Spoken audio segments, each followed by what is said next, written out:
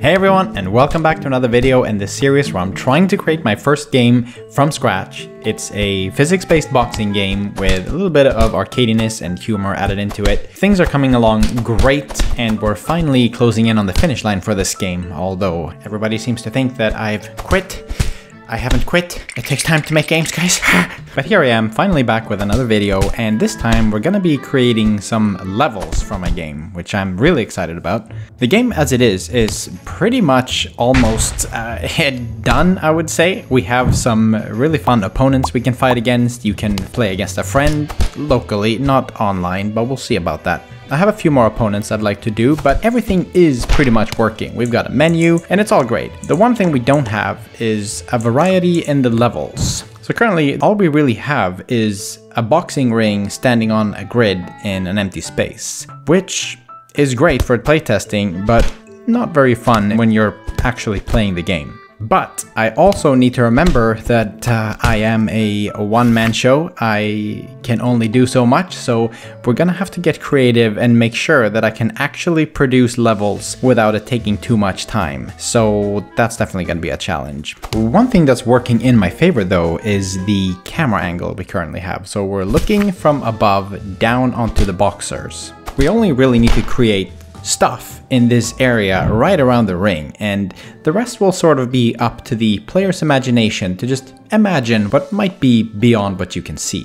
I've started collecting ideas and reference images in my Milanote document. Milanote is the organization application that I'm using to pretty much organize my entire game, and they were also kind enough again to sponsor this video. Thank you so much to Milanote. A huge shout out for continuously contributing to this channel. For those of you that are returning viewers, you've probably already seen me using Milanote several times in my videos, but for those of you who are new, Milanote is a great app for organizing your projects. I mainly use it to gather reference images, writing down ideas, making to-do lists, and also when I'm about to tackle something complicated in terms of game design, I tend to sketch it out in Milanote first, and then I can use that as a reference for when I'm actually implementing it in the game. It's just so much quicker than working directly in Unreal Engine because things tend to get a little bit confusing in there, if you know what I mean. They also have a huge variety of different templates you can start out from, so you don't have to create anything from scratch. But anyways, please show Milanote some love for supporting the channel. Check them out for your next project. You can get started completely for free using the link in my description. You really have nothing to lose. Go for it, make some cool stuff, and let me know on Twitter what you think about it.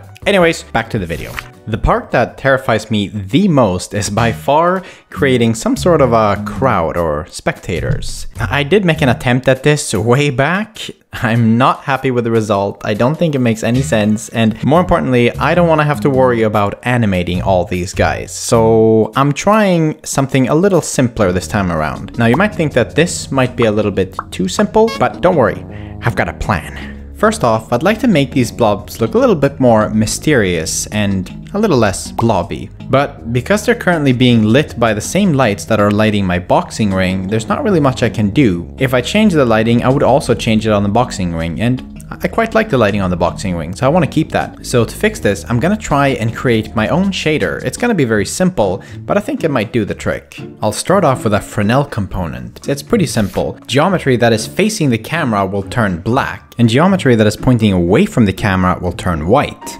Okay, maybe that still doesn't make sense. Let's just look at the final result. You get something like this. You can see how around the edges of the object we get white, and then it fades off into black in the middle. Now multiplying this with a height map kind of makes it look a little bit like the blob is being backlit from above, which is exactly what I want. And putting this in the scene, it's already looking a lot better, a lot more mysterious, and the fun thing with this is that it kind of gives the illusion that no matter what angle you're looking at the blob from, it always looks backlit, which I think is working pretty well in this case. However, it doesn't look like they're having a lot of fun. So I'd like to see if we can add just a little bit of life to our blobs. Now to all you animators out there, don't look.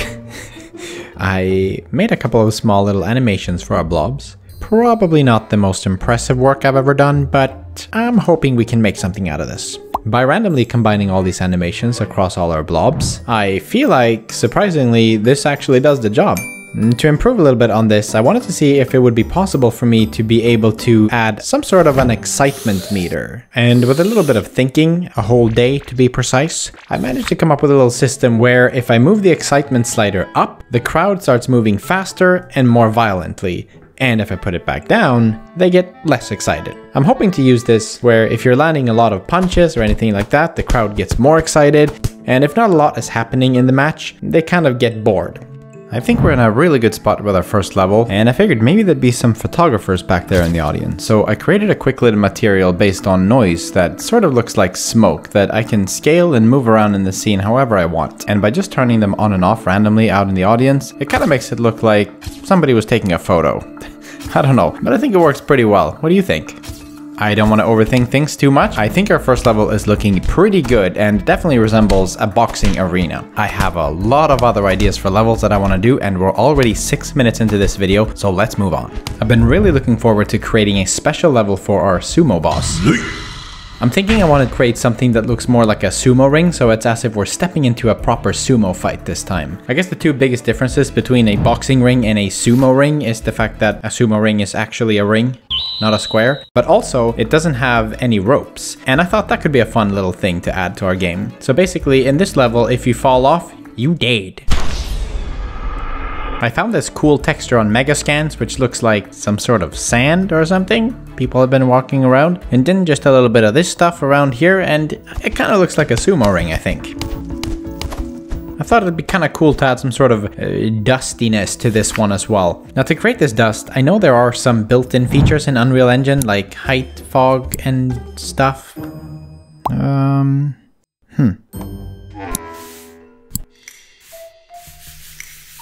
I don't really know how those work, so I decided to build something of my own instead. We can use the depth buffer for this that the engine gives us and just simply manipulate this as if it was a gradient in Photoshop. After some tinkering with this, I came up with something like this. You set a point for where you want your fog or haze to begin and where you want it to basically turn completely opaque, and then you get a linear kind of gradient between that, kind of giving the illusion that what you're looking at is a hazy room. I can also set how smoothly the transition goes from no haze to full haze. Not really sure how useful that is, but I thought it was a fun feature to add. I'm feeling pretty good about this result. It's not the most complicated thing in the world, but I think it does the trick and it keeps things simple, which I like. At least it's a lot easier to use than the height fog thing in Unreal Engine, so take that. Ha! I also tried spawning in some simple sand particles when they lift up their feet, as if they're kicking up some dust and dirt. After all, they are walking around on sand, so it seemed appropriate. The next level I want to tackle is for our monk. I'm getting a little bored of dark environments, so I wanted to switch it up and place this one up on a mountaintop. I'm envisioning that we're up nearby some temple situated on a high mountain in a rocky, mountainy place. I think you get the idea. While I love to model rocks, I wanted to just quickly take a peek at the Megascans library and make sure that there weren't any rocks in there before I get started. As it turns out, there are rocks. A lot of them. I found a couple of favorites. I don't think I'll be needing more than a couple of rocks. I find that you can generally get away with using even just one rock for these type of things. You just have to get a little creative by moving it around, scaling it, and rotating it in different ways, and I don't think anybody will notice that it's the same rock. People are so easy to fool. Okay, so apart from the fact that it looks like we're in outer space, I think we're pretty good here. What we're missing is some sort of atmosphere, you know, like a sky, some haze. So, of course, I stupidly gave Unreal's built-in height fog another go, and again, couldn't really get it to work properly. I don't know, I'm sure it works, I'm just not smart enough to figure it out. So, I decided to give the little fog material I created for the sumo level another shot to see if maybe that could help us out in this situation. So, by just increasing the distance a little bit and making the fog a bit bluish and a lot brighter, it kind of sells the illusion that we're up on a high mountain where the air is thin and we've got a lot of mist. I also tried reusing the little smoke noise thing we created to see if that could give the feeling that we have some clouds floating around. Although this is a complete cheat, as you can tell, I feel like this really works and it really sells the idea. Especially when you're in action and you're fighting, you really don't pay too much attention back there, but I still think, you know, basically, my very modest opinion about my work is that it looks absolutely amazing.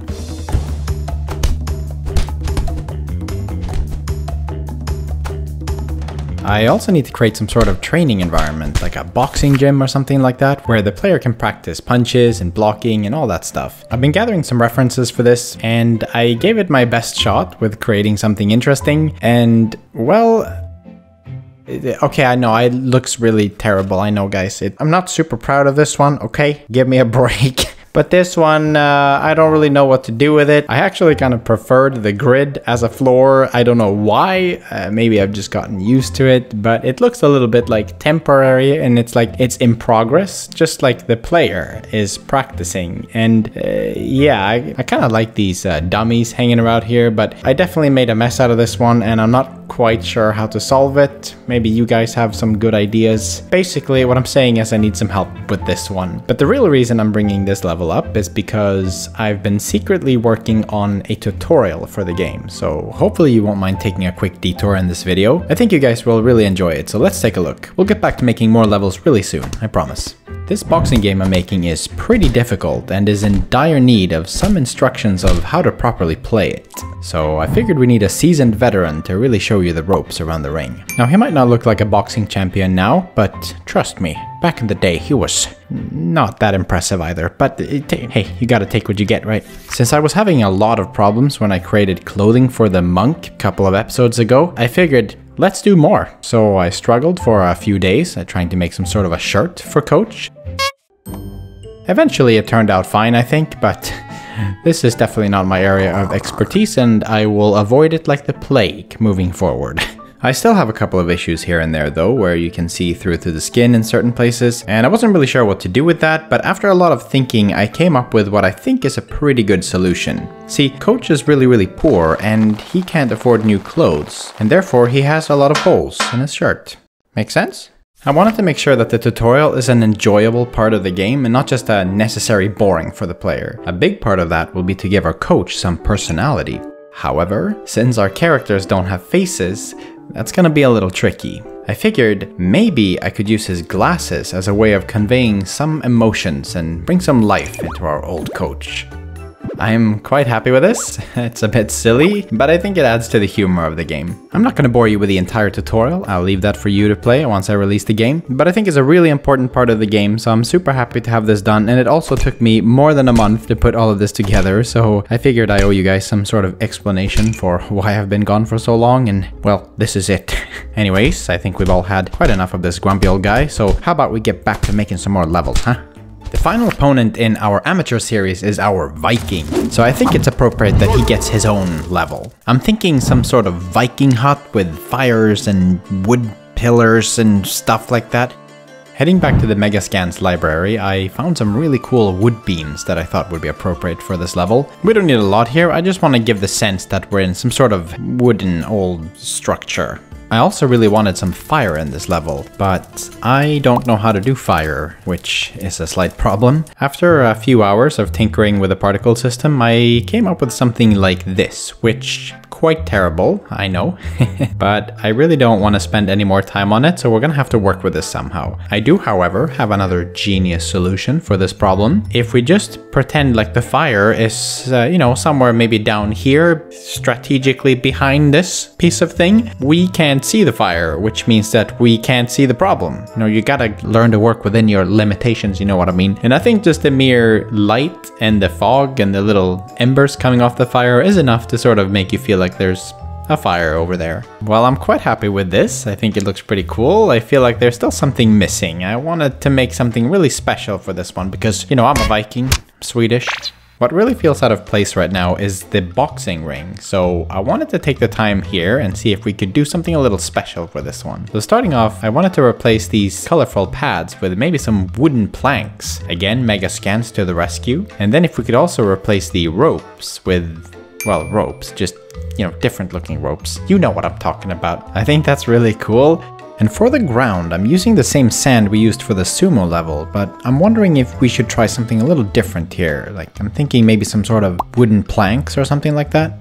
I'm not sure whether the sand or this is better, or maybe we need something completely different. I'm having a hard time making up my mind on this one. What do you think?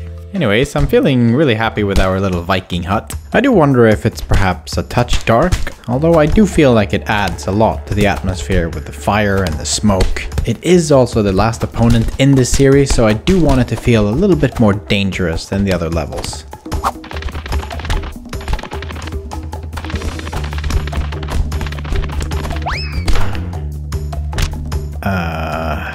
And I think that is going to be a problem for future Ponti.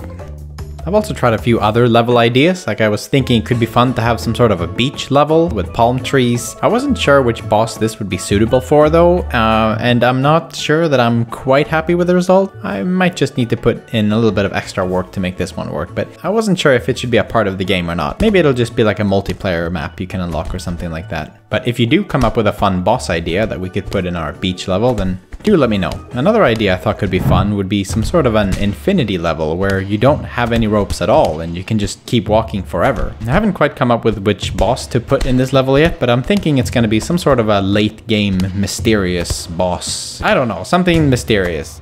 There are of course a few more levels that I'd like to do, but I feel like we're off to a great start and I'm really hitting my stride with these levels and it's becoming quite quick to make them actually.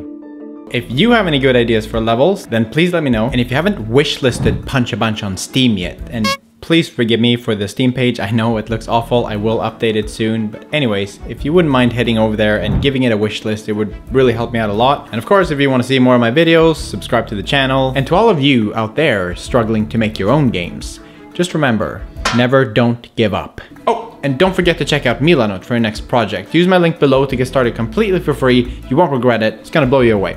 That's it for me for this time. Thank you so much for watching. I appreciate it. I hope you had a good time. If you want to connect, you know, Twitter, Discord, whatever you prefer. See you in the next video. Bye bye.